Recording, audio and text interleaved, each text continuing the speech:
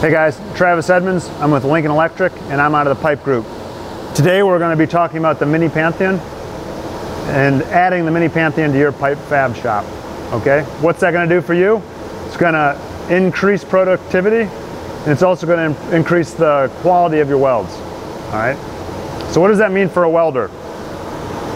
So typically a welder is going to be over the pipe with the gun in the hand, right? There's 5 things that he's going to control. What the mini Pantheon does, it takes the gun out of the welder's hand, puts it on the end of the mini Pantheon. All right, so those 5 things are off-center distance, meaning where are you compared to 12 o'clock? Okay, oscillation, so how you oscillate as a welder. I'm oscillating. The bead placement, so where are you placing that bead in the joint? Contact tip to work distance, and speed. So this is going to eliminate 4 of those things that the welder needs to do. All right, so let's go through them again.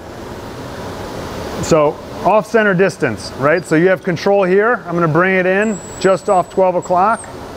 I'm going to lock that in place. Come over here, check my oscillation.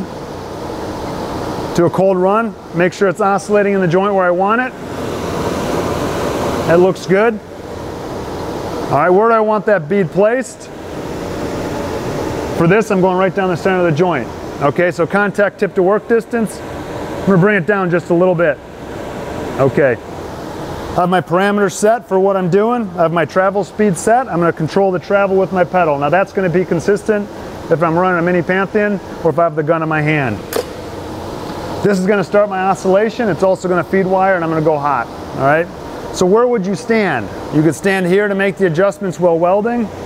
You can stand on the other side if you want to look over and get a different perspective of the weld, or you can sit underneath and look up at the weld.